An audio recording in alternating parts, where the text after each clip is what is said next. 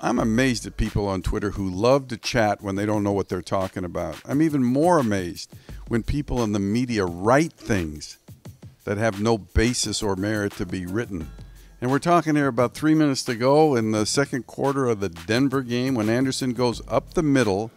He goes in a bunch of bodies. The line judge can't see the ball, so the umpire comes in, looks to see where Anderson is, gives a thumbs up to the line judge to indicate that he's broke the plane. Then the line judge signals touchdown. Perfect mechanics. So what does the line judge do? He gives a fist bump to the umpire, thanking him for the information to make the right call. And people say they want Denver to win. I've never heard such ridiculousness in my life. These are guys that are out there doing the job. Great communication, great mechanics. Are they not allowed to acknowledge each other? That's insane.